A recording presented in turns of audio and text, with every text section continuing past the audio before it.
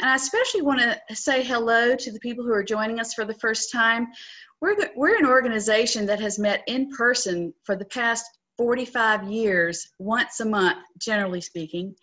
So this is a new venue for us, and we are very excited about the possibilities. My name is Susan Hunter, and I'm the chairperson and program coordinator for SFF. And our tagline or our motto is, shining a light into the metaphysical community since 1973. I want to ask you a question. Who is Spiritual Frontiers Fellowship? Well, it's you. You are our fellowship. You are our community, and we are glad you're here.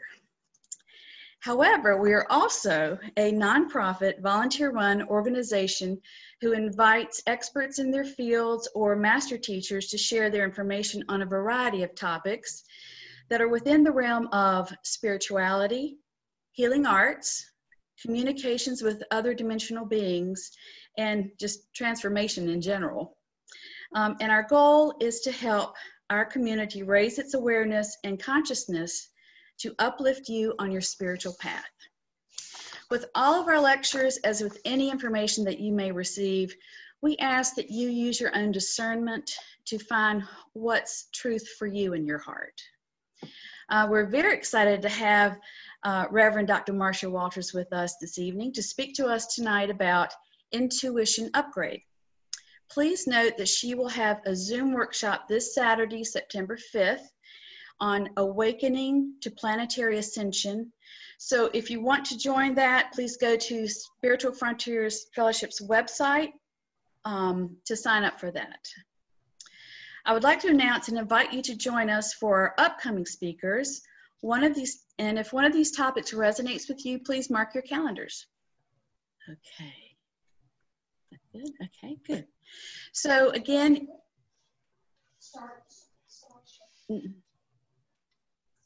thank you for your patience. This is the first time we've done this. So here again is the Zoom workshop for Marsha's Planetary Ascension. But next month, there we go. Next month on Thursday, October 1st, nationally known Chris Bledsoe from Hope Mills, North Carolina, will discuss his experiences over the past 8 years. Now, Chris took a lot of time off from public speaking and is now starting to share his experiences again.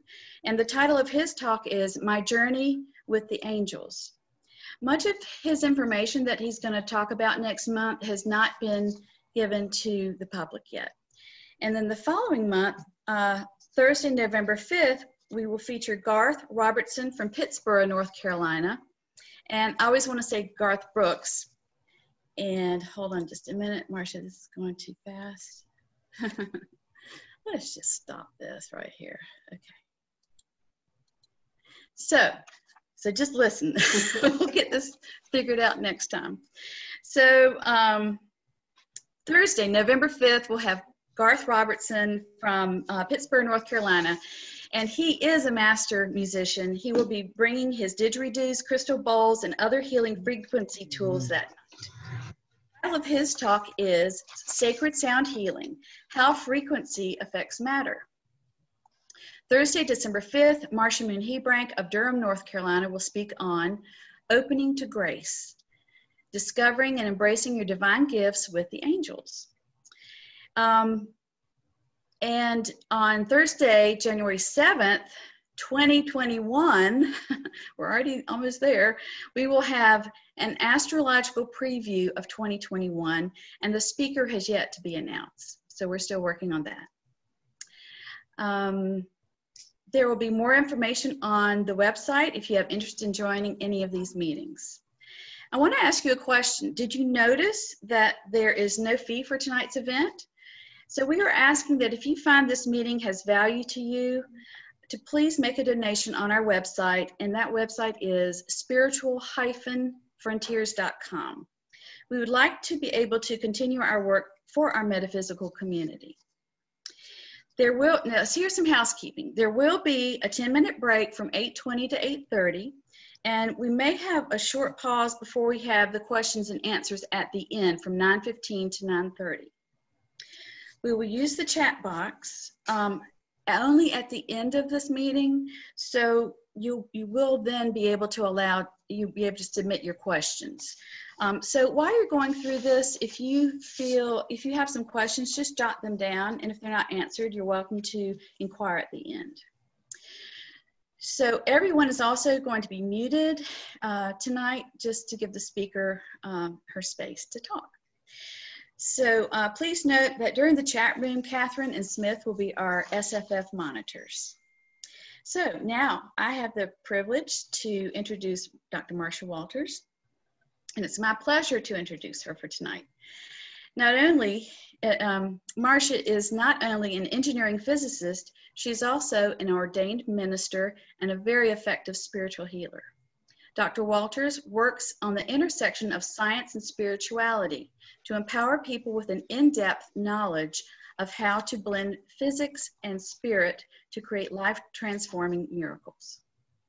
Marsha has studied extensively, gaining a broad understanding of both traditional sciences and metaphysical and esoteric teachings.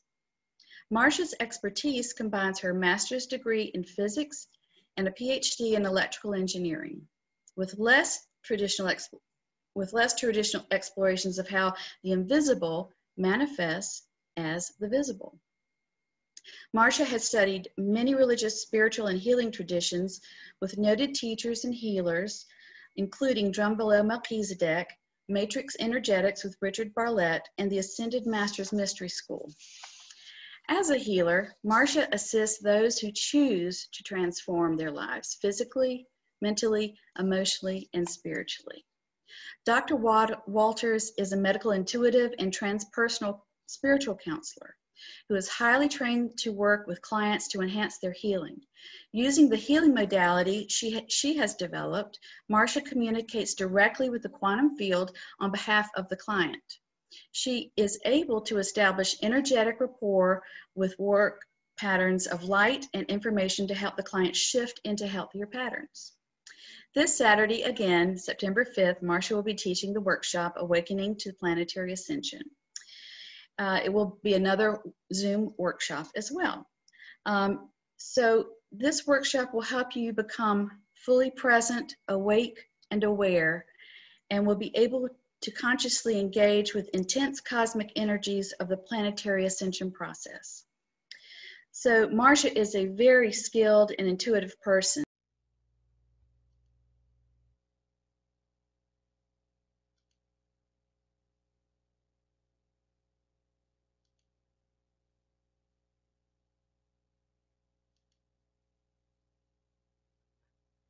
I have a really exciting program for you. I'm sure you're going to be just uplifted. And to say that, well, let me just go ahead and start with my screen share.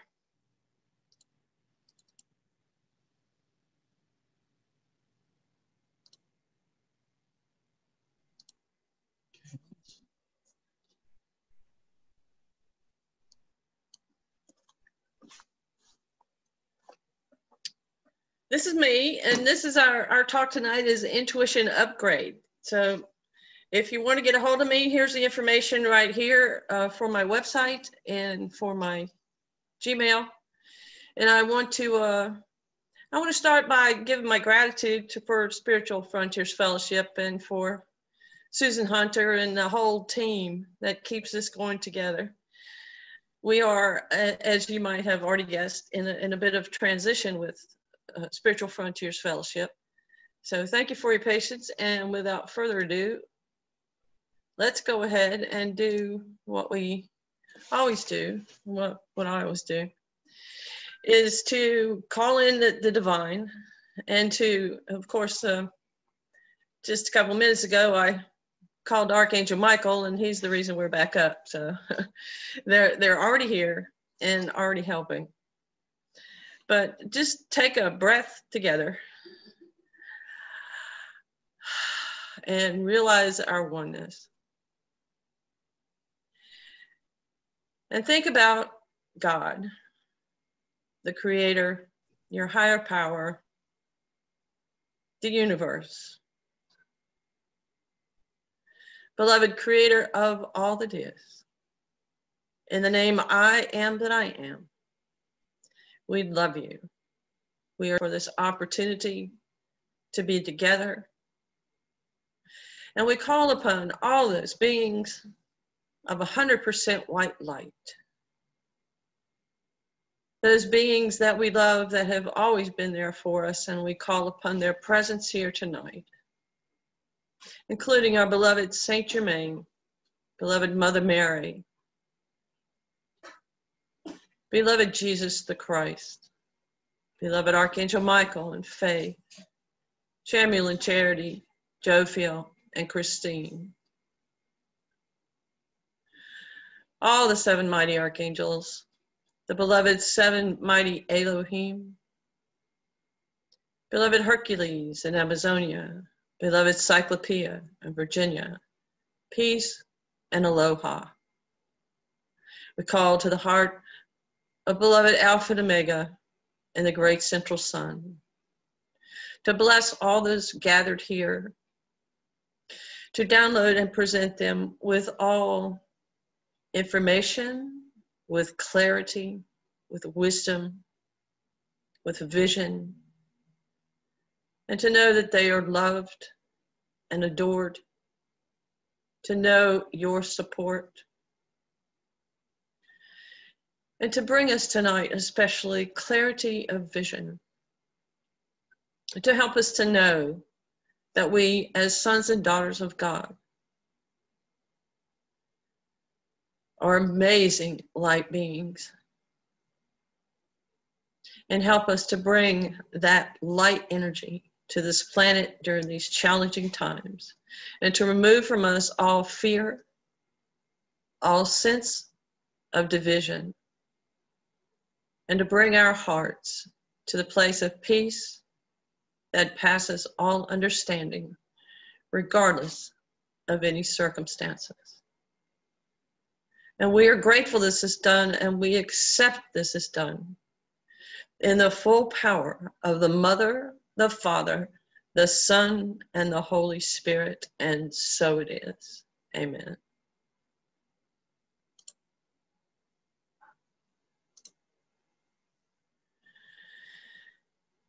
Again, I give my gratitude to those beings of light who have always been with me. And these are just a few of them.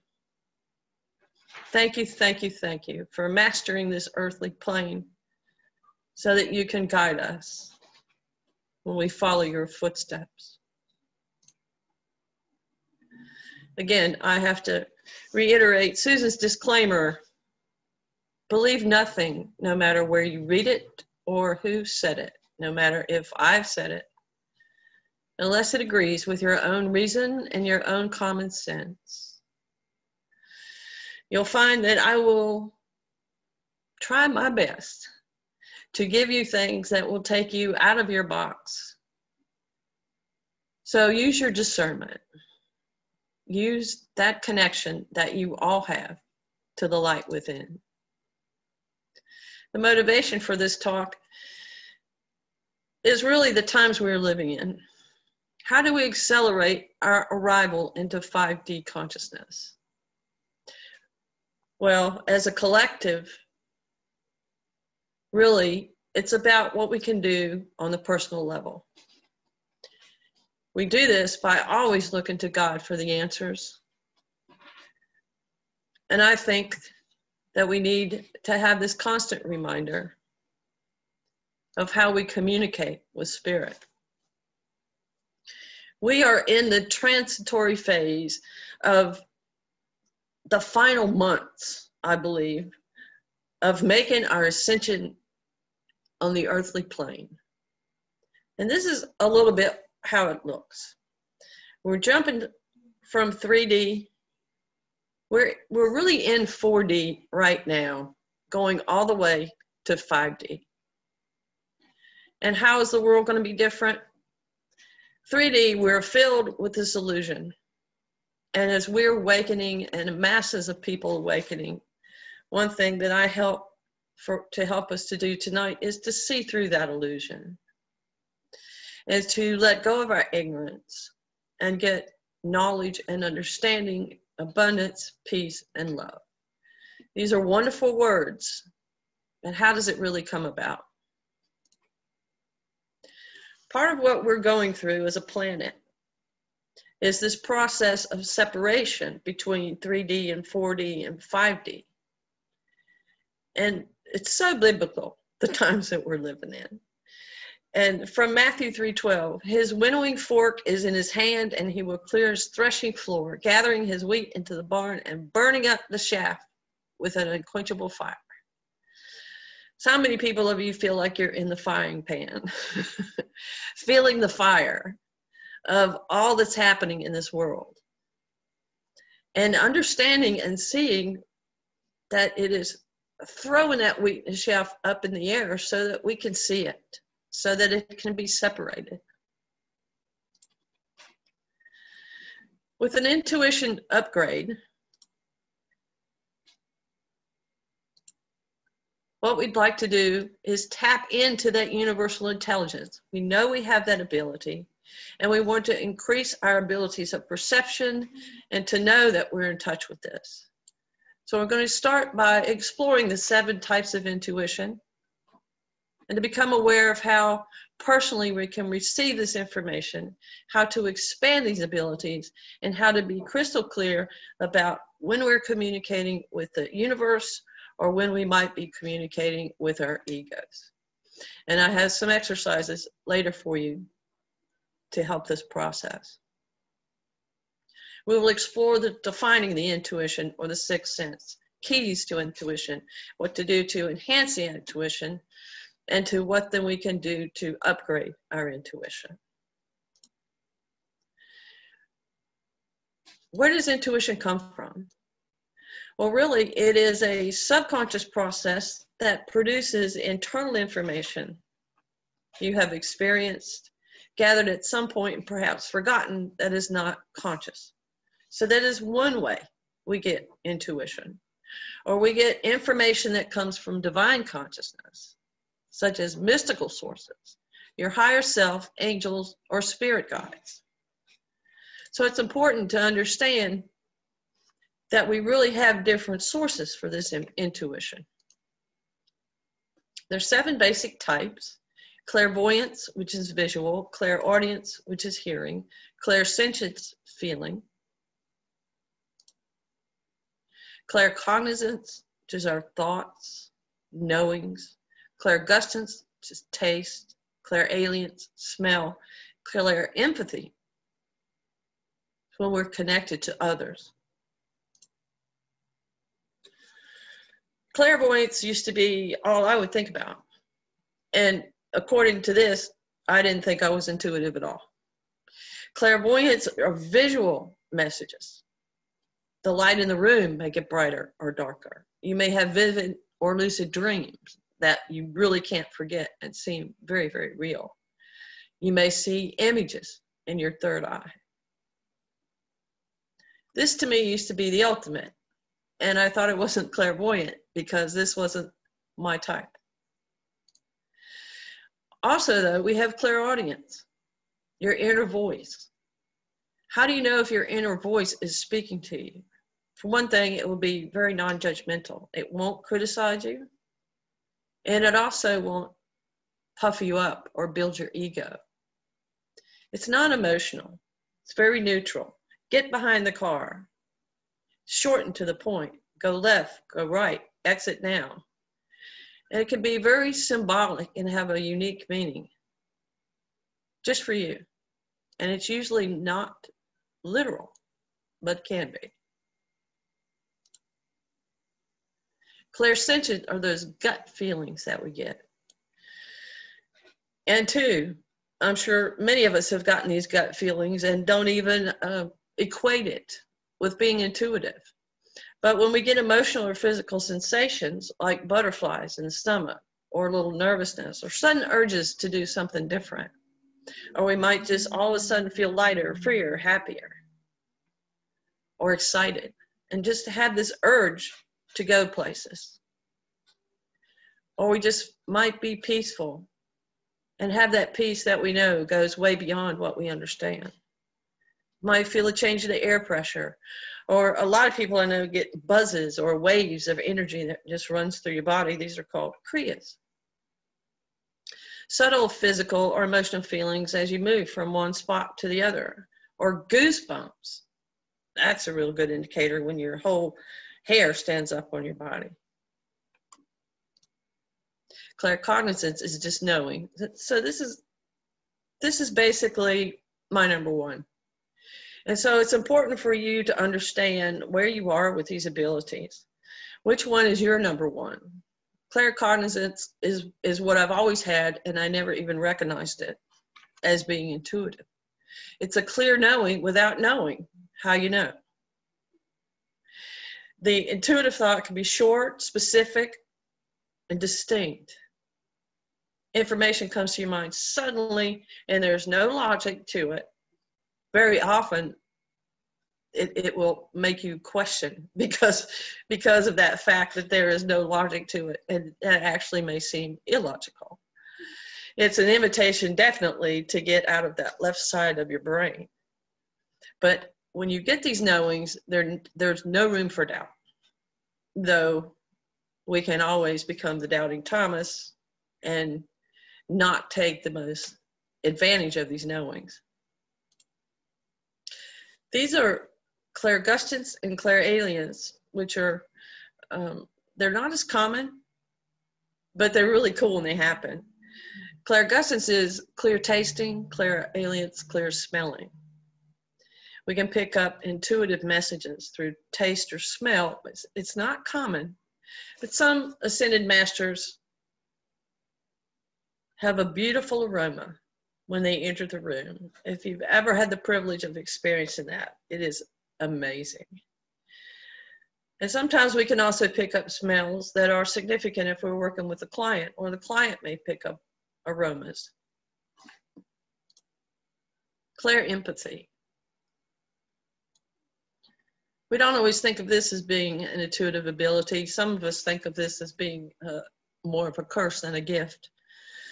But physical empathy, we physically feel what another life feels, or the environment. And then there's emotional empathy, where we sense what others are feeling below the surface. Mental empathy, we know what another is really thinking about, and it's a telepathic connection. Spiritual empathy, we pick up the unseen world of angels, elements, even demons and discarnates.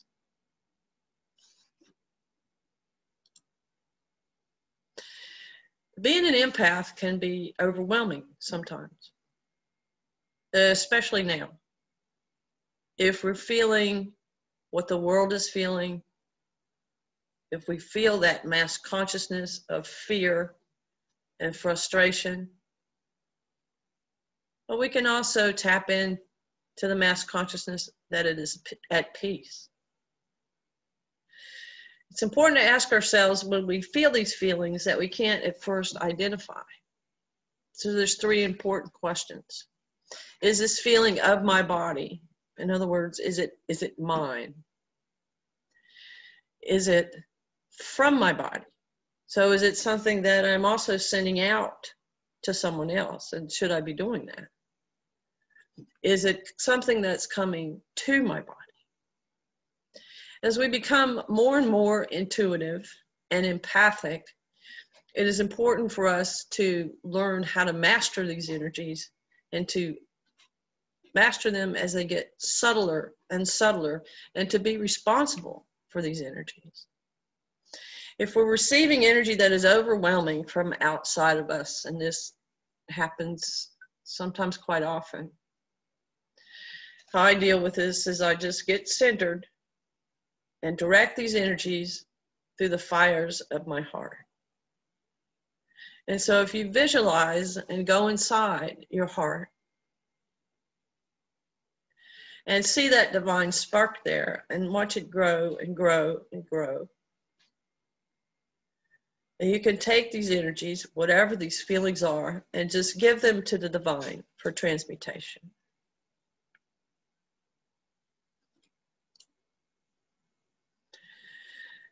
These are the sources of clairvoyance according to Gregory Grabavoy. Logical clairvoyance is one that comes through mental processes. So visual images will pop up from your memory. If you say, imagine an apple. I'm sure probably everyone here can see an apple in their mind's eye. So pay attention to where you see that apple, how you see that apple. I know the first time someone asked me to visualize, I didn't know how to do it. I'm like, how do you do that?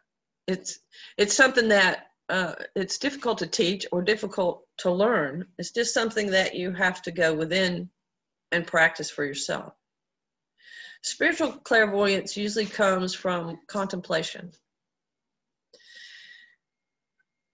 A visual image will just pop up from your connection to source. For example, contemplate how to transform a situation and see what image comes into your third eye.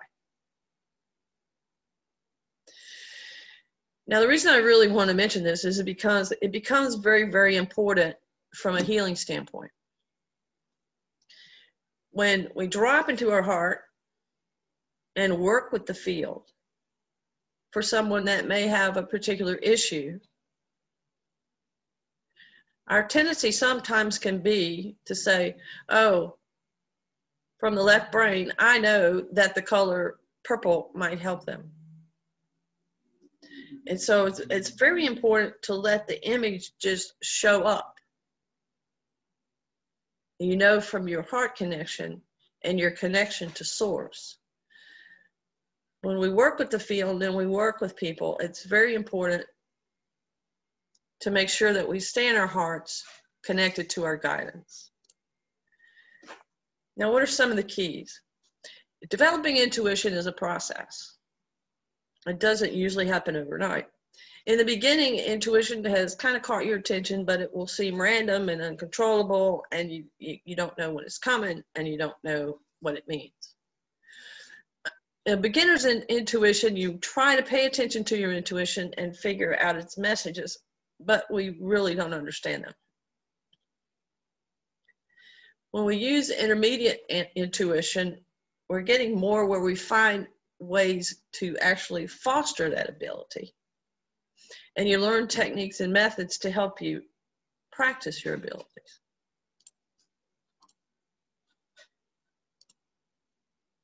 So as we advance in our intuitive processes, and we practice our techniques and our methods, which are basically the most important is to be still and listen. But you hone your intuitive skills as your abilities increase, and then you know more about those subtle energies around people. But really, the ultimate in intuition and the ultimate state very often of our path is having that ability to be in the now. When you're focused right on the now moment, your left brain is quiet. So it's not worrying about what if the next slide is there? What if this happens? What if that happens? What did I forget? No, you're just in the flow, in the now, completely focused. Then you can have an intuitive mind and you can live your life that way. It's about learning to meditate and taking that meditative skill and living your life in a state of meditation. No small order, right? So with your keys of working with intuition, first we want to always make sure that we connect to the higher self, and we want to do this through the heart. And while we're connected in the higher self through the heart, we consciously want to also focus on the third eye. And it can help to stimulate the third eye by using the tip of the tongue on the roof of the mouth. There's other ways to stimulate the third eye. We can do meditation exercises to focus on different things. We can sing, we can chant. We always want to be centered and balanced. And we can remember that we can ask questions. We want to ask questions. Be relaxed and open to receive. And the other thing is, when we get these intuitive hits, we have to decide what to do with the answers.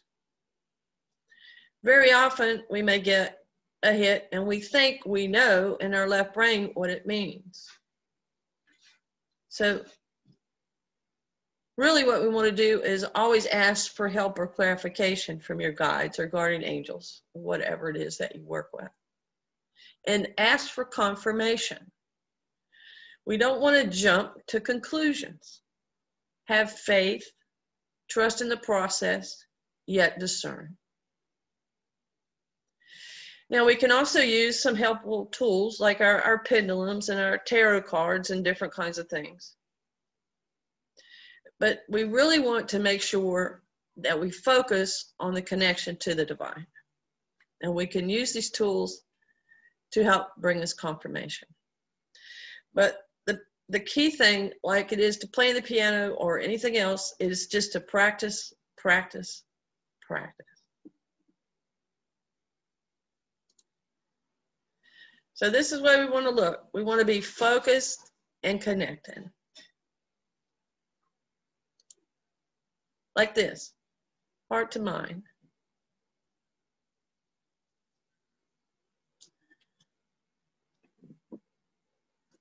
How do we do that? It's a practice. I have 2-day workshops where we learn that practice, because when we connect the heart to the mind, it's really a new way of being.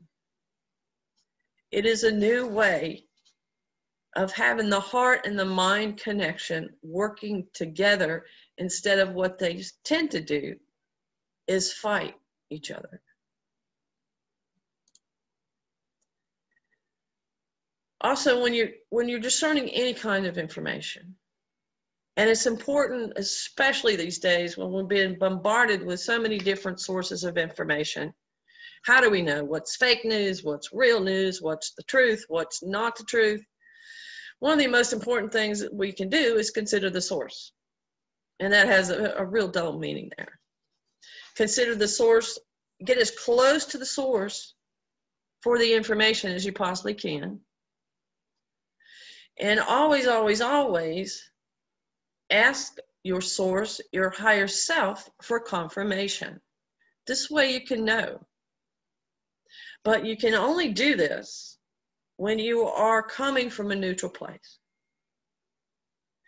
If you are emotionally attached to some outcome or some presidential candidate that you like or don't like, it's hard to get real clear information. To just go in the heart and be neutral. And when you work with other beings, always make sure to set your intention to work only with beings of 100% white light. This is ultimately crucially important, because there are other beings out there. There are beings, demons, discarnates, other entities that are across the veil, at the very least want to cause mischief, and at the worst, they have ill intent. So if you're not sure of some entity that is trying to connect you, or if you're asking and some entity is showing up, we have to learn what is called the techniques to try the spirits. It is cosmic law that as a child of God, you can ask to know the light level of any being. And also you'll be told the answer. We have to ask. You can use this technique for any being that's an embodiment or out of embodiment. You can use this technique to find out if politicians have light. This is something that until recently I always used it specifically just with other beings through the veil, because it's sometimes very hard to distinguish energies, especially when you can't see them. But I think part of my wake-up call within the past couple years was this, and probably should talk to you about it.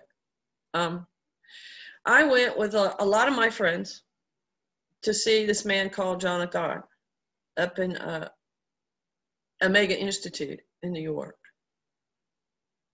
And, you know, I didn't really ask Source because all my friends were going. Oprah Winfrey said he was a great guy and recommended him. And we see that he didn't turn out to be such a good guy, did he? He turned out to be using the name of God and pretending to be a healer to do horrible things to people, to take their energy. And so I really reflected a lot on this and asked Source, I'm like, why didn't I see through this? Why didn't I know this? Why did I fall for this? Because I stood in line waiting for him to touch me, like so many other people. And when I got near him, I couldn't feel anything, really. I was expecting this white light, amazing thing, and I got nothing. And it wasn't until I found out that he had been imprisoned that I really asked about that. I'm like, why didn't I feel anything at all? I'm so intuitive, right? I'm such a whiz with energies. Well, it turns out that the answer that I was given was he was a black magician and he was above my pay grade, so to speak. But I have since asked to raise my pay grade so that I will be more aware and alert when these kinds of things happen. But all you have to do to try the spirits is just, in the name of God, command that they show forth your light. So do it with me if you want to. Ask me. In the name I am that I am, I command that you show forth your light. It's that easy if we think to do it. And light beings will be happy to do this. They'll be happy to show you their light. Other beings they'll usually just leave you. Or you may actually be able to see some darkness. Ask, ask, ask, ask, ask. I don't know if you had parents like I did when I was a little 2-year-old asking, what about this? What about that? Why did trees come from? Why did babies come from? And you know what I heard? Probably what you did. It's like, you ask too many questions. I don't want to hear it. So I learned to stop asking questions. And I had to reteach myself to ask questions. The universe loves it when we ask questions. It lets the universe know that we're engaged, that we care, that we're in awe, that we really want to work with the energies. And when you ask questions, you can ask any questions you want. But if you ask open-ended questions, you'll get really big answers. The more open the question, the more comprehensive the answer. So a lot of times I'll ask when I'm working with someone or I have someone who has a problem, I'm like, if I knew how to help this person, what could I do for them? What could I possibly do? So that's an invitation for the divine to come in and show you. So we're used to thinking, we're used to going to our brains and say, well, I know this person and I know that person can help and I know this person. But we're opening up to the universe, to that universal intelligence and saying, if I knew, how could I help?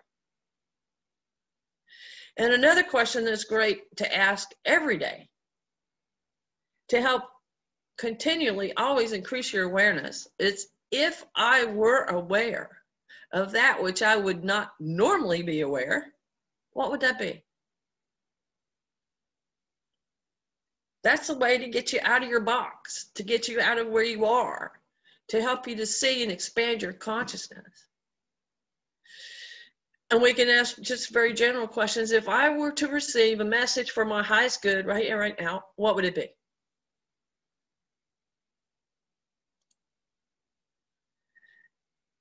But you have to be emotionally neutral and calm to receive this information. Receptive, yes. Passive, open to guidance. Have a childlike mind. It's also helpful to be lighthearted and playful. The universe loves to play. The universe absolutely is like a little kid in a sandbox. Creative and playful. And so if we can remember that part of us or bring it forward, we can really play with the universe and really get a lot of information about not only what's going on, but things we'd like to learn about. But it's really, most important thing is not to be in your left brain assuming that you already know the answer. Probably most of you know what the word assume means, right? Don't assume anything. Then what do we do when we get these answers? Don't judge them. Our tendency, even when we're in our right brain, accepting our intuition, is to jump into the left brain and say, well, that can't be. Or, I have a better idea. And then we can also ask for further clarification. Ask for clarification. Ask questions again and again and again if you do not fully understand these promptings that you get. Why am I seeing the color blue? Why am I seeing the sky? Why am I seeing the shape of those clouds? Is there a message in there? I don't know. How often do you go out and just look at the sky and look for the messages in the clouds? But above all, do not assume that you know what these answers mean. It's not yours to figure out. When you're working with the divine, you're in that right brain. You're connected in the heart. When you're connected in the heart with the brain that way, the brain becomes the feminine principle. So you're then relying on your right brain. But I always expect the unexpected. Spirit loves to surprise you. And the answers will come out sometimes so far out in left field. The answers will be things that we would never, ever think of if we were just relying on our left brains. So dialogue with source energy. Talk to source. And it doesn't matter whether you just see source as God or the Father or the Mother or particular guides. Guides are just beings that have, they're 100% white light, but they kind of have specialties. Like Archangel Michael, we call upon him for protection. And then also know that Spirit is not usually going to give you really detailed answers. That's because Spirit is there to help us, to assist us, but certainly not to take the pleasure of life from us by telling us completely what to do and how to do it. We are here to develop our own mastery in this schoolroom. So always, always, always ask for help. When you need it, ask for help. Sometimes we get so stuck in thinking, I'm going to figure this out, and I'm going to, if it's till the day I die, I'm going to figure out how to, no. Go ahead. Ask for help. Ask for assistance. Ask for a sign if you got something you're not sure about. Ask for a confirmation. Ask for understanding. Ask for clarification, for guidance, for validation.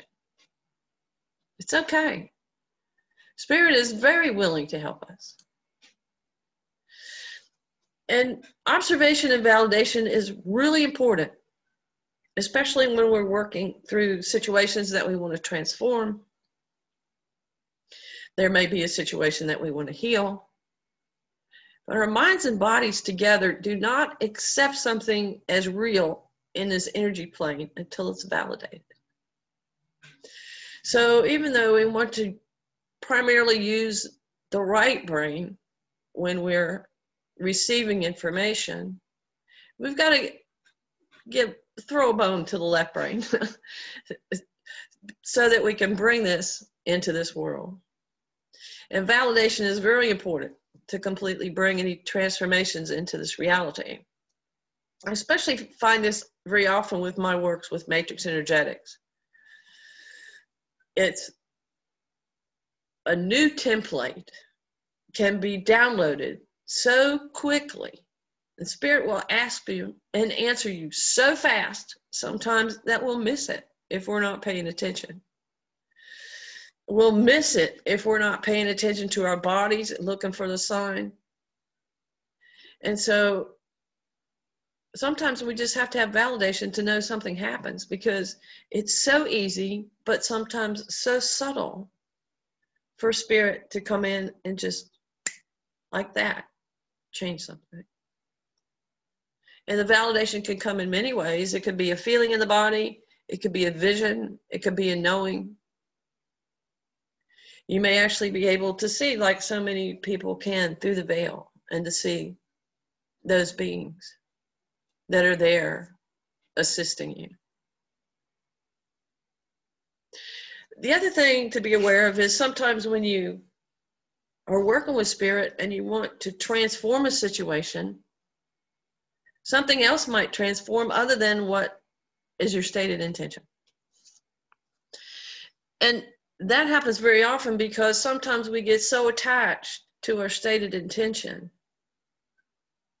We like feel that. We put it in our fist, like, and it's like, I need for this, I need that new car. Or I need to heal that part of my body right now. I got to get back to work. When we hold on to things and we think we know, then we're not letting God have it, right?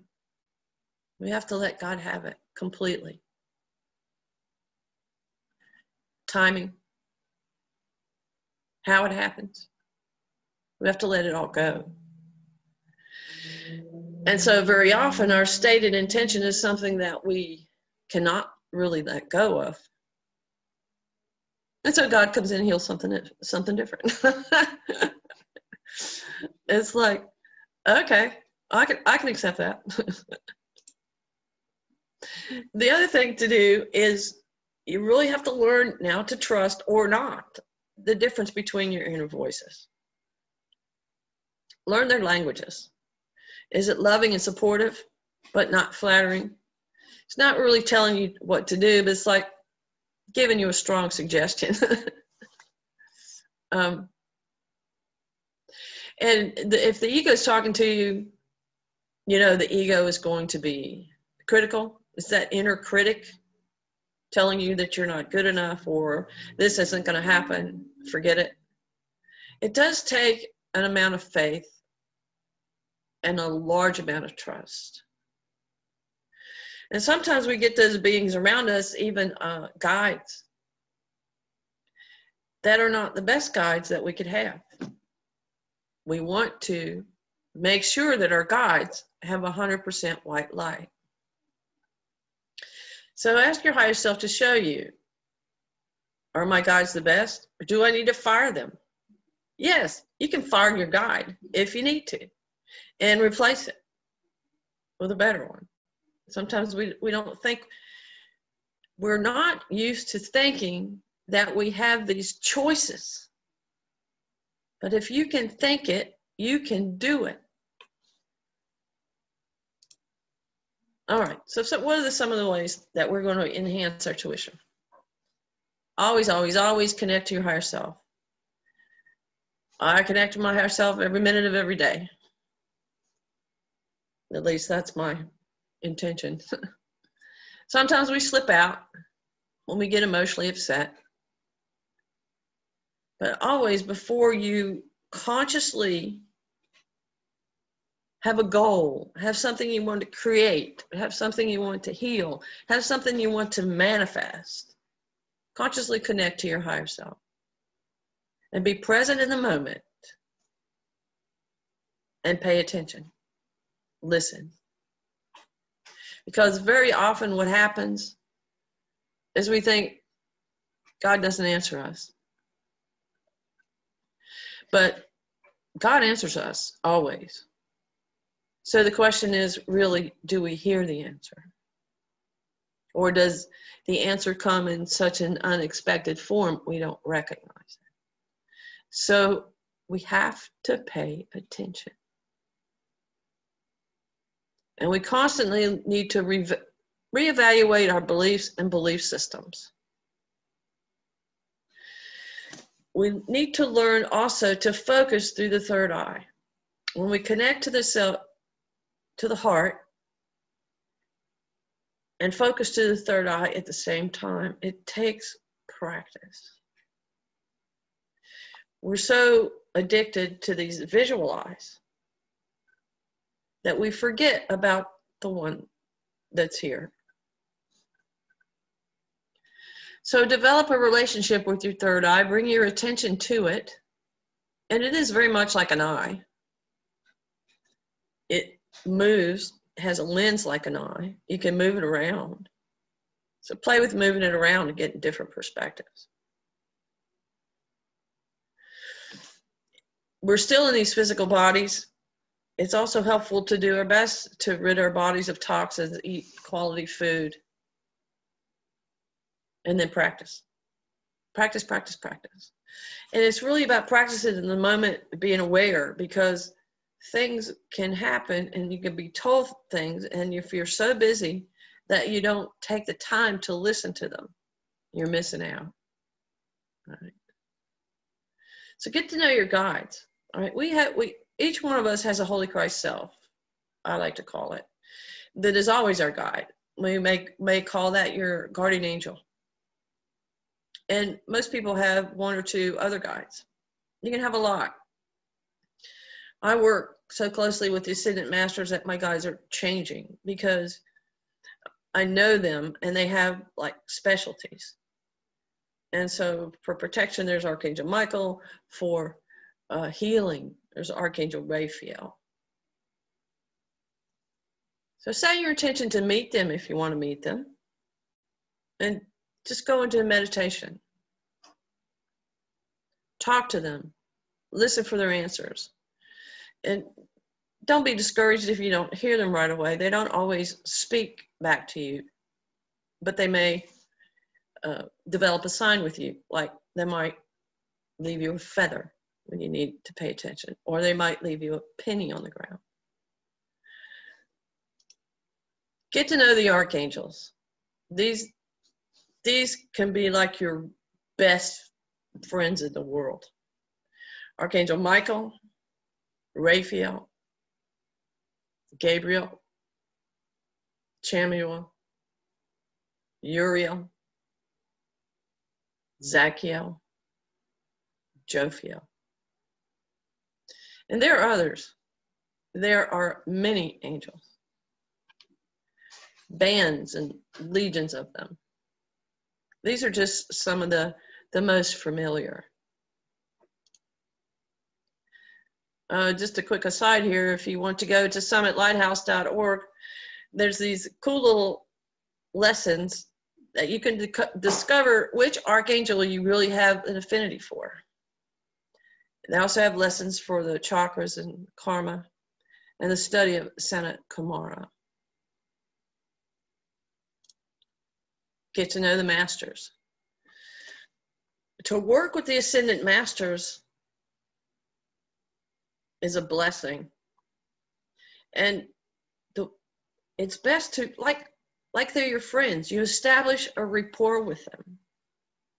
And you do this by, you can say your favorite prayer, Hail Mary, full of grace, the Lord is with thee. Blessed art thou among women, and blessed is the fruit of thy womb, Jesus. Holy Mary, Mother of God, pray for our sons and daughters of God, now and at the hour of our victory over sin, disease, and death. Just that honors her by giving her prayer. And that's not the Catholic version, by the way.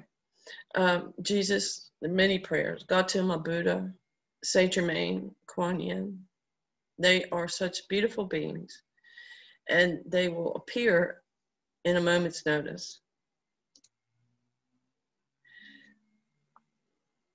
So if we want to develop our intuition, it's important to know how we can bring it in, but it's important also to know the things that will stand in the way. And one of the things that can really stand in the way are buried under layers of subconsciousness, or our belief systems, or belie. It's important for all of us to recognize how programmed we are. We live in a society that programs us. And as children, we're in a theta state from the years from 0 to 7. So we just soak it up like a sponge. There's no discernment whatsoever. We soak it up from teachers, parents, churches. And then later, we're still being bombarded with beliefs that come in as memes, that come in through the TV, that come in through commercials. Oh, you really need this new car. You really need other things. But we've really been given a lot of false beliefs, primarily because people just don't know better. These beliefs limit us. The really worst of the worst are that we were born in sin, and that Jesus is the only Son of God. We're not taught that we are sons and daughters of God.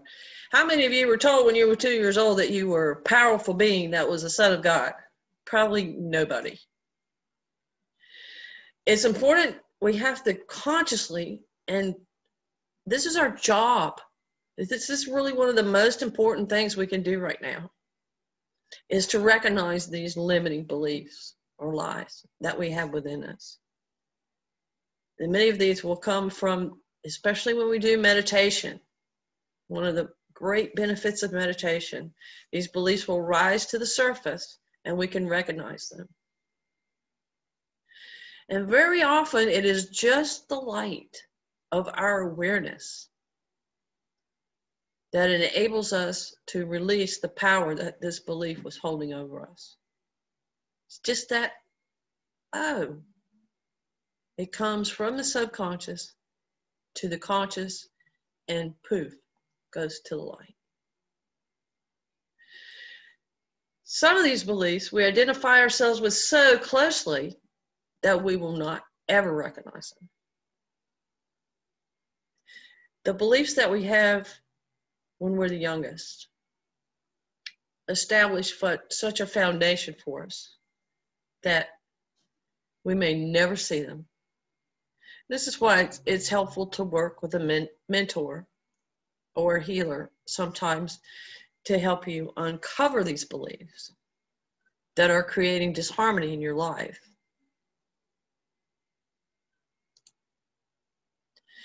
This is a little aside here, but I think it's really important. As I go through here, I'm going to be referencing this more.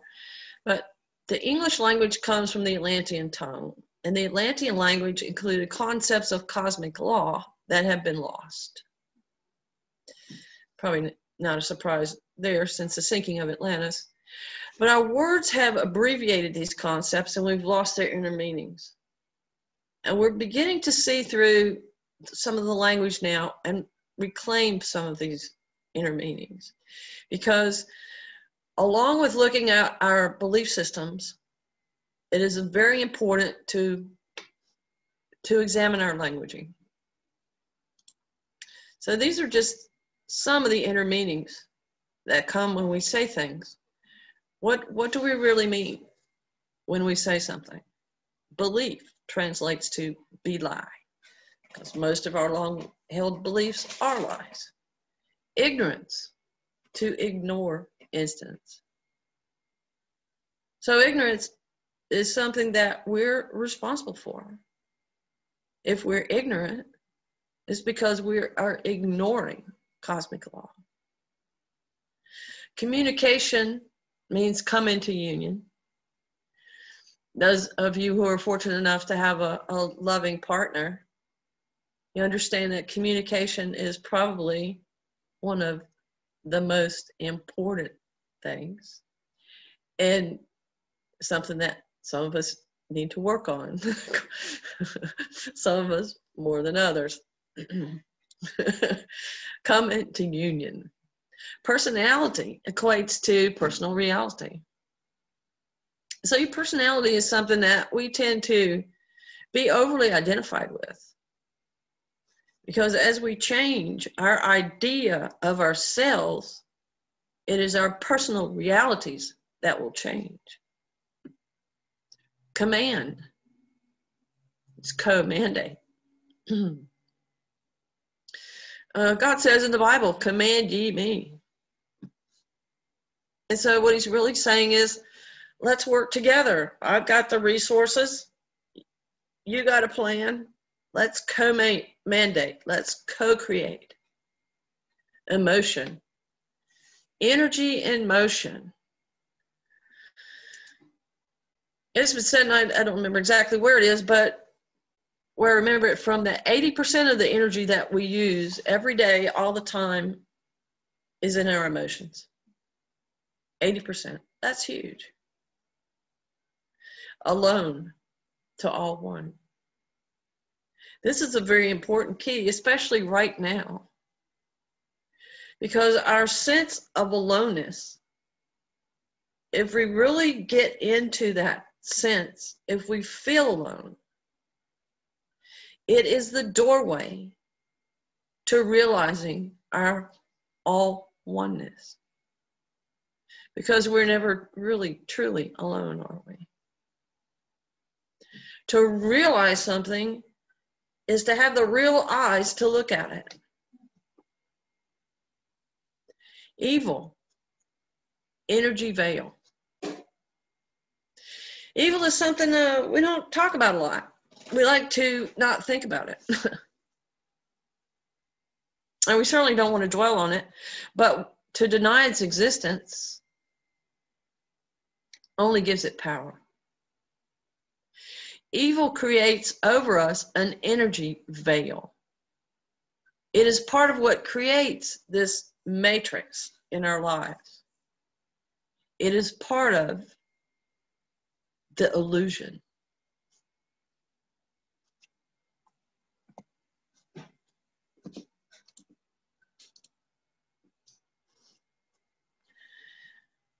Cognitive dissonance is something that we really need to think about now. Because when we challenge our beliefs, we can sometimes get upset, right? Or somebody else might challenge our beliefs, and we tend to get angry.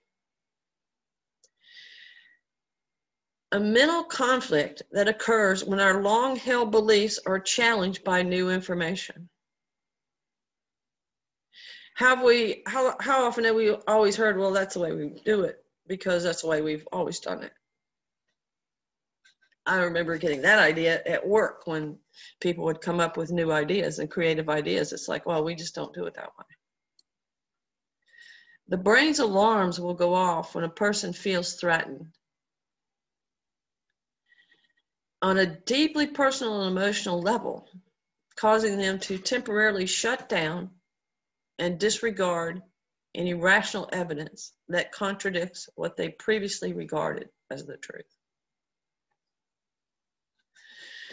I want you to think about this, because in the times that we're living in, we're getting so much information, and a lot of this information will challenge our existing beliefs. And if you choose to come with me on Saturday, you may experience a lot of those challenging beliefs. Because what we need to do now to raise our consciousness, it would be very, very useful, is to learn to see beneath the surface. and to ask ourselves just exactly what is going on in this world. It is important for us now to be discerning. It is most important for us to be examining ourselves, because we know it, but to live it and put it into practice, our outer world is nothing more than a reflection of our inner world. Okay, we know that at a logical level, right? So how do you really change your outer world? Or do you just accept it? We'll talk more about that on Saturday. And right now, I'm going to give you a little bit of a bio break and take one myself. And see you back here real soon. 10 minutes.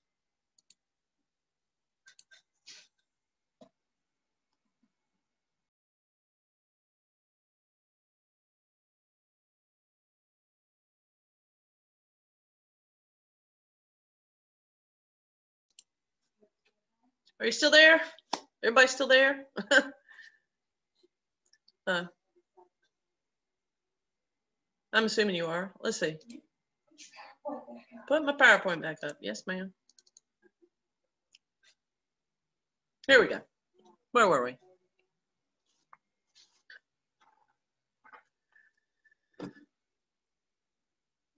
So expect this cognitive dissonance to show up in your world. Some of your long-held beliefs will really be challenged when we're going through this ascension process. As we move to 5D, things are going to be very, very different. And the universe can't do it all at once. You know, it's not like we're going to go to sleep one night and wake up the next morning and there's going to be peace on earth. It's been in process for quite some time, but it is really accelerating now. And some of the beautiful gifts of it, well, we'll talk about this Saturday too, but they're right around the corner. But we're going to have to do some serious soul searching before we get there. Constantly re-examine beliefs. Re-examine everything you've been told. Question everything. Everything you've been told at school, church, any book. Dismiss it if it insults your soul. Beliefs can be easily changed, right? So the energies that we're experiencing now, we've just had a full moon, and we're at this particular place in the cosmos where we're being constantly bombarded with energy. And perhaps you can feel it, right? I'm sure that many of you can feel it. There's like this swirling energy is around us. And if we visualize this energy as our threefold flame and our Christ energy and see it above us, if we see a belief that no longer serves us, we just got to go, see ya, put it right in the fire. Our awareness plus the fire of the Christ. We desire to see clearly. Set our intention to see through this illusion, to see through this mud and this chaos and this confusion of what's happening now. Because once you see through the illusion, you're definitely part of the solution.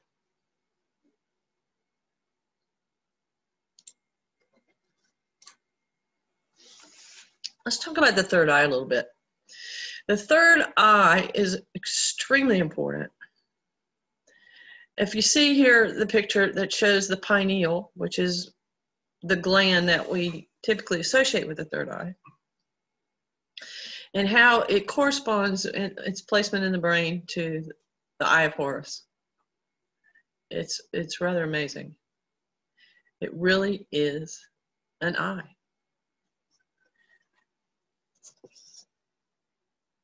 Not that much. Okay. We want to focus on that pineal gland when we meditate. So it's important for us to look, to think about where it is. To think about our brains. This is the human brain. The cerebral cortex, conscious memories here. The pituitary gland is here. And the pineal here. The pituitary gland is also very important.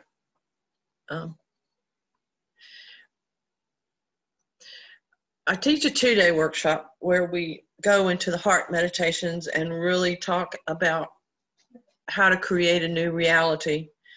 And it's about a new way of being. And we connect the pineal gland to the heart, and we also pay attention to the pituitary.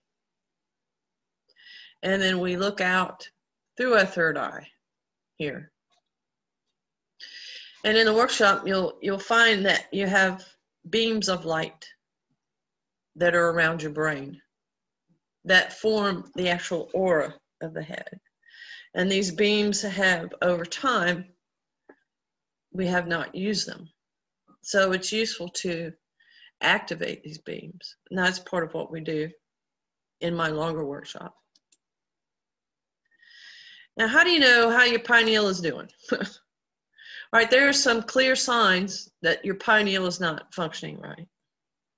Symptoms of pineal gland dysfunction include disrupted sleep cycles or sleep deprivation, headaches, hypersensitivity to electromagnetic energies. We have a lot of electromagnetic energies coming at us these days. But they can affect us much more if our pineal gland is not functioning properly. It also will give us a skewed perception of reality. Now, if we have a skewed perception of reality, how in the world would we ever know that? There'd probably be a lot of people around us telling us that, but from a personal perspective, it'd be really hard to distinguish, wouldn't it? So what happens is often the pineal glands are calcified and shriveled up.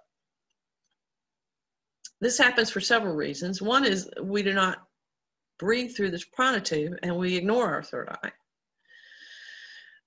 We have a tube that goes directly down from the center of the head. It's like a fluorescent light bulb, you can think of it. That's our main Sushumna prana channel. And we should be breathing through this tube. And this tube goes right through the pineal gland and gives it energy. And also, we talked about this earlier, when we meditate, we want to focus on our third eye. Not just our hearts or our breathing, but also pay attention occasionally to our third eye. Fluoride has been put in our water, and it naturally attracts calcium. Increasing fluoridation leads to increased pineal gland calcifications. This is what happens when you drink water with fluoride or get fluoride treatments from your doctor or use fluoride toothpaste. It hardens the pineal gland by forming calcium phosphate crystals around the pineal. Chlorine and bromine also cause the damage.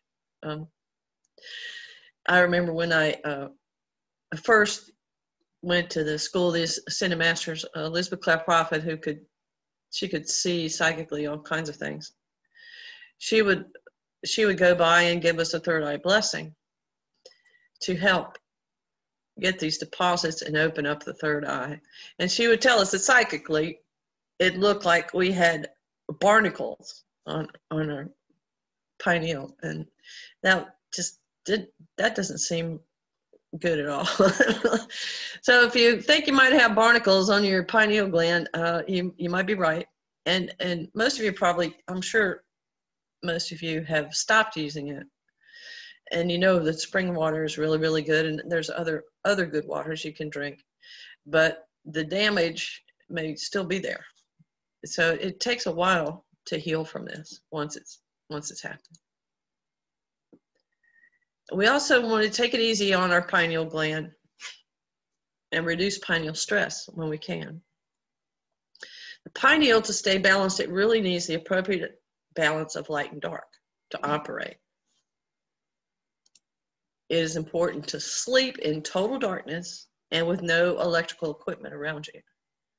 So get yourself some of those dark blinds and take your cell phones and everything else out of the bedroom. This improves the production of melatonin, and the pineal heavily depends on this. We also need at least 20 minutes exposure to sunlight each day. We don't have to do it when it's 108, but it's good to have at least that much exposure. The sun is your friend unless you overdo it. Now, something else a lot of people aren't aware of is that we need to reduce our blue light exposure. TVs, cell phones, computer screens use blue light, and it interferes with the normal release of melatonin. Especially for those of you who are working at home, taking classes, spending a lot of time in front of the computer these days. It's very advisable to you can get a pair of glasses that helps block that blue light out. You can look it up on the internet, but I highly recommend it. Meditation will help heal the pineal. It will take some time that way. I can help you with it if you think you might have an issue, but first of all, let me tell you how to check for it. Is your pineal calcified? If you know how to muscle test, and I suspect most of you do, you can muscle test for the presence of calcite. How do you do this? You can do this by using a piece of chalk. And so you compare, you ask your body elemental, you take the chalk and put it here and say, well, is it there inside my head? Just ask the question, you know how to do it. Ask yes, no questions when you muscle test. And if you get a yes, then you have a calcified pineal gland. So then you really need to know what to do about it. All right, intuitive or psychic. What's the difference? Well, psychics take their intuitive abilities and cultivate them. If you learn the techniques carefully, consistently practice and exercise your daily intuition, you develop your intuition and it seems like you're psychic, because you will be. Now, when I was working with my guru, Elizabeth Clare Prophet, she really didn't like for us to deal with psychic things, and I'll tell you why. Because a lot of people who have these abilities don't necessarily connect with beings of 100% white light. You must be discriminating. And so a lot of psychics can give you bad advice, or they can lead you, they actually can mix white magic and black magic. If anytime you need to manipulate someone else, or you want to manipulate someone else, that needs black magic, because we're not here to manipulate other people. If we want to do a love potion because we want somebody to make somebody love us, that is psychic. That is manipulation. That is not what we're here to do. We're here to exercise our free will and to allow others to exercise their free will. The best psychic and intuitive is someone who always receives the messages from a divine source that is full of goodness and love. So be careful when you're getting your tarot cards read at the health and wellness fair. Be discriminating, because there are good people out there, and tarot cards, I love them raw. It was a gift to help us back in ancient Egypt when they came from, to help us develop these abilities. You can also visualize energy mandalas, sacred geometric forms. You can use your imagination and create in the heart. the more vivid you use your imagination. I love Richard Bartlett, my matrix energetics teacher. He says you need to hallucinate out of your skull. And that's what Richard tells us. So the more vivid, the more colorful, the more outlandish when you use your imagination, the better. Because it really makes a bigger, more significant energy input. It's like when you tug upon Superman's cape, you know, you got to tug real hard to get his attention. And the bigger your energy input, the more energy that you put into something, the more likely it is for it to materialize more quickly. Okay, so this is just one idea, and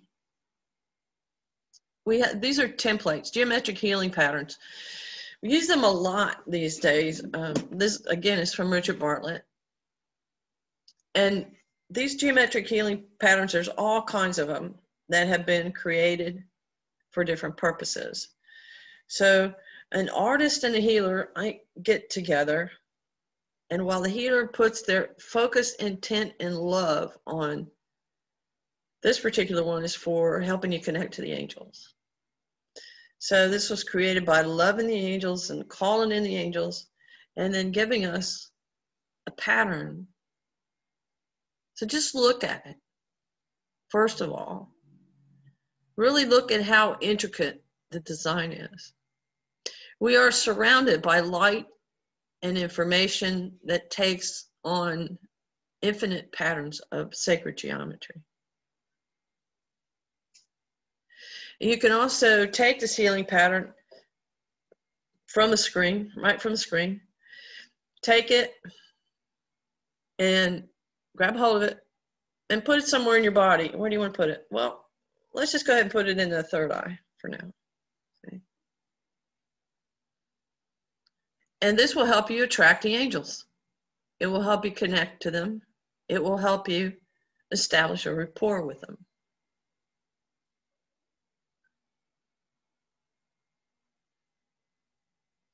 Some of you will feel this energy, I'm sure.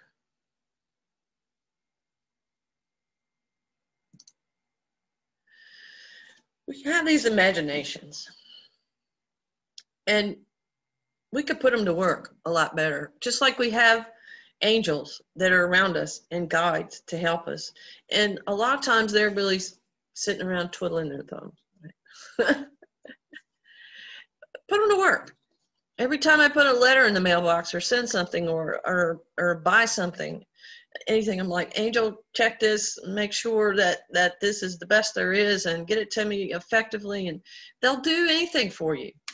It's not just about healing and transforming. It's about getting things done in a smooth, harmonious way so that you can have more time to spend with your loved ones, have more time to create, have the time to do the things you want to do. So especially some of those day-to-day things that can be frustrating, always ask your angels to help you out. Now, when you get into your heart and connect to your third eye, add a control panel somewhere out where you can reach it. And what am I going to do with this control panel? I can do anything I want to. But particularly, I want to do this for my intuition. Okay, so there's a big button here that's kind of an on-off switch. Okay, I want my intuition full on when I'm working with a client and reading the Akash and trying to help see their energy patterns that we might want to shift. Okay, but when I go to Walmart, I'm turning that baby off. Or go anywhere where there'll be people with discordant energies. And once you really develop these abilities, you don't have to see everything all the time. So you can turn up the intensity, turn up the lights, turn up the sound, turn up the volume. You can have one for particular guides or masters that you want to help you. It's your own creation. Just a thought. something we can do that we might not ordinarily think of is work in our imaginations with our higher self. So I'm going to put this here.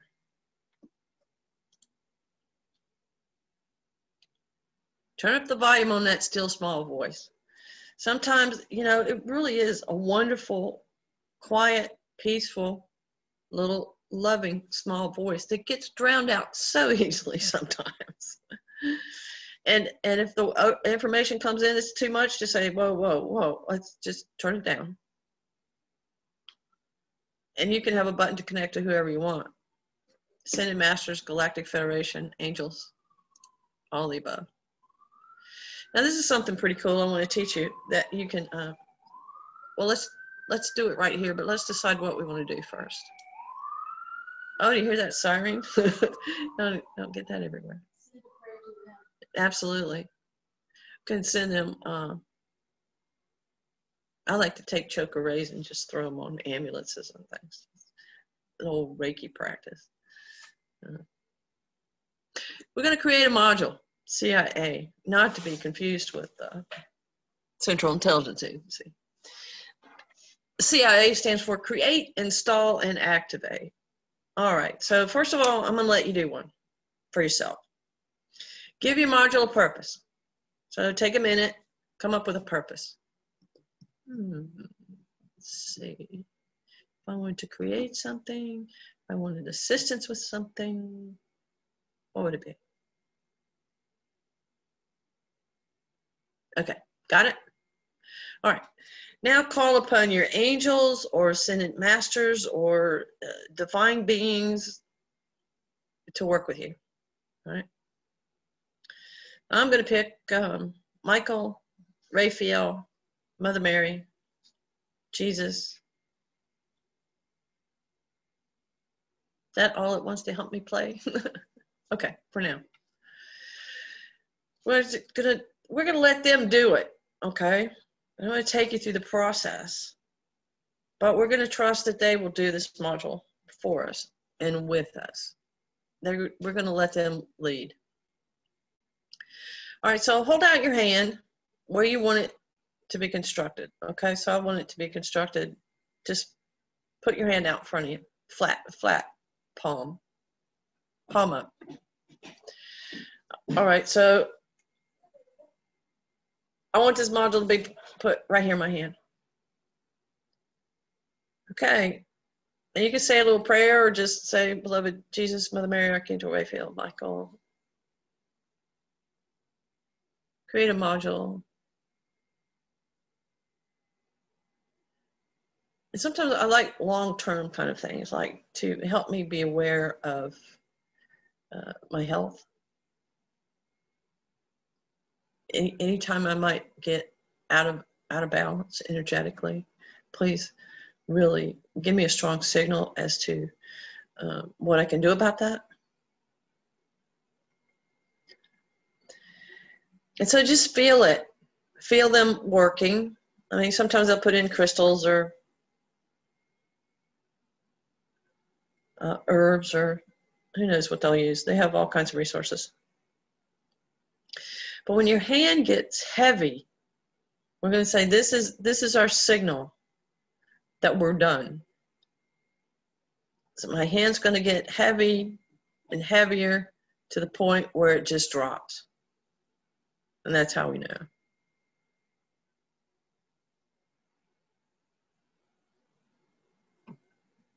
Okay. So that's the creation part.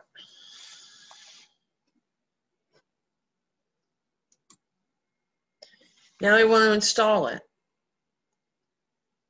All right, we can ask for our guides to tell us where the module should go. We can ask for our body to tell us where it would like it. Just use your intuition here.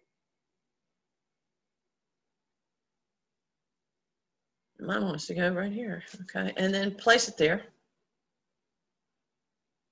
And then feel it kind of sink in. Just use your intuition now and say, activate.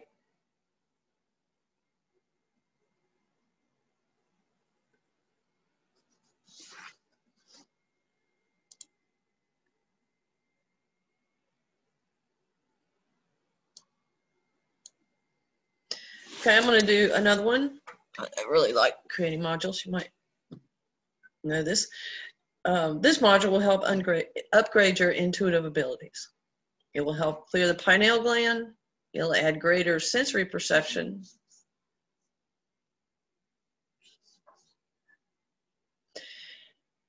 And we know also that this module is going to be integrated with grace and ease.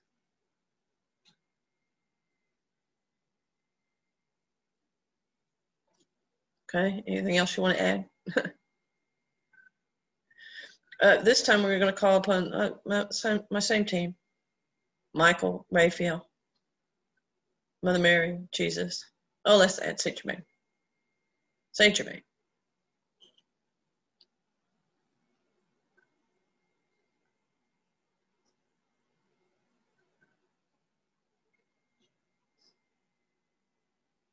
So feel it, feel them working. Feel your hand getting a little bit heavier, a little heavier, a little heavier.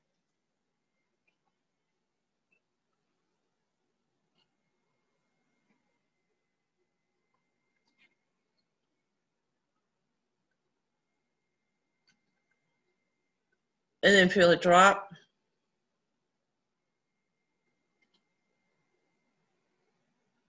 So it's individual for each one of you. So now take it and ask your body where it wants to go. Mine's going where you might expect it would, but expect the unexpected. Put it in your body, hand it to your body, hand it off to your body elemental. And just activate. And feel it. Take a minute to feel that energy.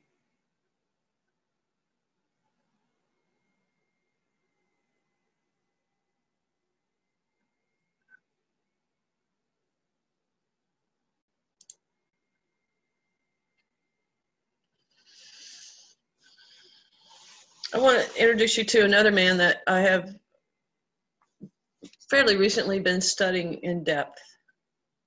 And you'll hear a lot more about Gregory on Saturday if you come. This particular exercise that we're going to do is for our spiritual clairvoyance. Remember, we said there's two types, mental and spiritual. This is for the development of control of clairvoyance through spiritual action. Now, you'll see numbers here, 8888 space, 8888 space, 9. The spaces are important, just like the spaces between words. Each number represents a frequency. Now, I've talked to you about frequency some before. Frequency, everything is frequency. Every organ, every condition, every disease, every bacteria, every fungus, everything in life has its own specific frequency. Now, with Grigori Gravovoy, he's teaching us to do with our minds that which we very often use machines for. We have the Rife machine, which will work with frequency. So it's the same basic principle. Royal Rife, back in the 30s, came up with this amazing microscope. And the difference between his microscope and others was that he could look at things under it that were still alive. They didn't have to have dead cell analysis. So if he took something like a fungus specimen, he would run a series of electrical frequencies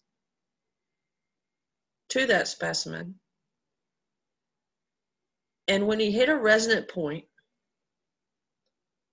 so he's got this specimen here, and the frequency's running here, right?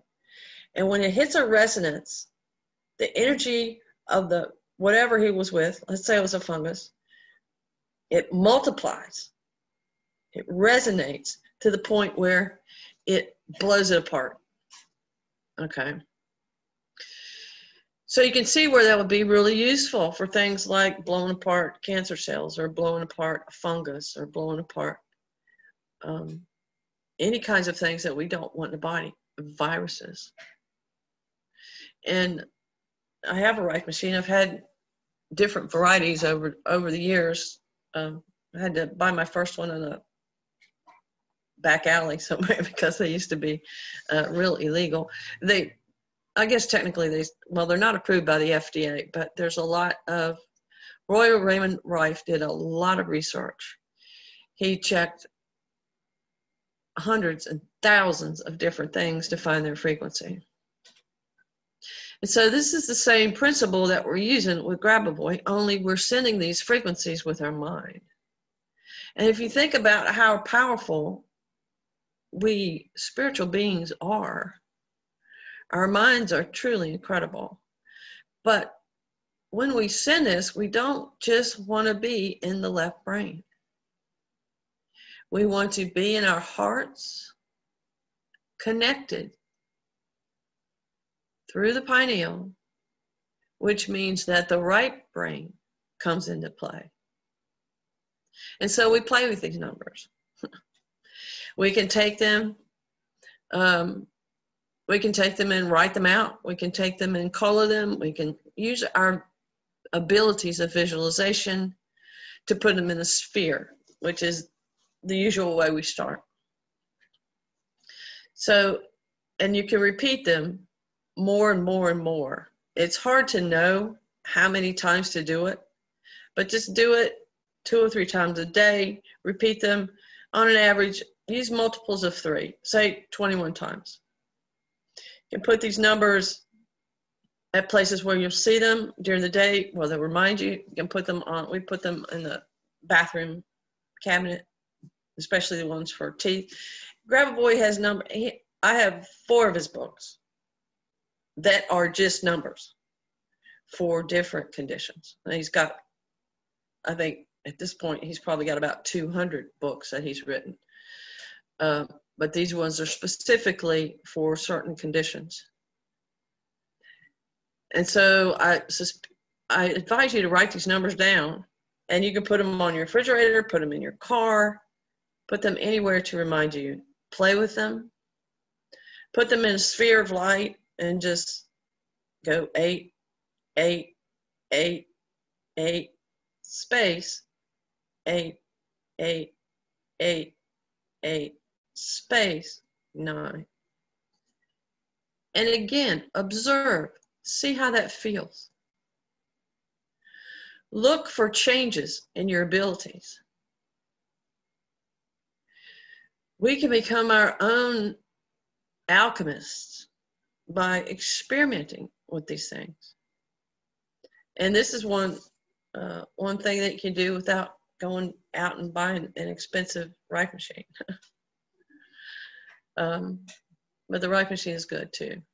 It's good to have a whole toolbox of different things. We'll talk about Grab-A-Boy a little bit more on Saturday. And because this isn't the only thing he does, he has many methods of healing. He's quite a philosopher and a spiritual teacher.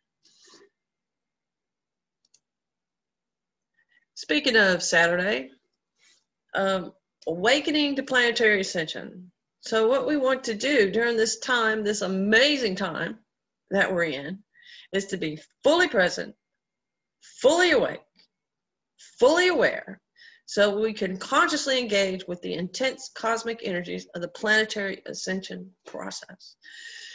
This is what we're going through day by day. And it is my heart's desire to ascend. It has been my life goal ever since I started the teachings of the Ascended Masters, which has been 35 years ago. So you can imagine someone who has prayed and decreed and held this planetary ascension and seen it coming for 35 years. I'm really excited to be here now, to see this happening.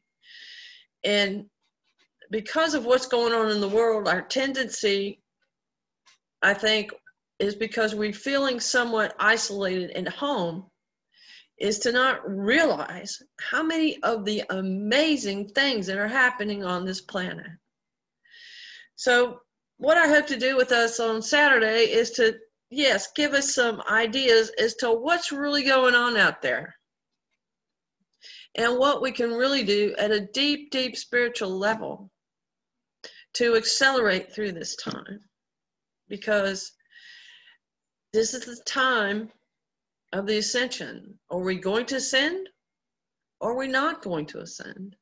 This is our opportunity. This is the end of the 21,000-year cycle where we have the opportunity as a planet, as a peoples, to ascend together. It doesn't get any better than that. So let's talk about it. Let's engage in it. Let's decide. Let's all go. Let's go together. Let's fasten your seatbelts, because this last 6 months has been pretty crazy, and I suspect the next 6 months could even get crazier. So let's get together and see what we can do about that for our own selves and for our world. Because, like we told us earlier, the best thing we can do for the planet is to work on ourselves, and the most important thing to work on is our consciousness. If I haven't told you tonight, I love you, and we're going to ascend together. Join with me, workshop or no. Let's get ready for the biggest event ever, and let's be there joyfully ready to usher in a new time of peace and prosperity for all. Thank you, God. Thank you, God. Thank you, God. And so it is.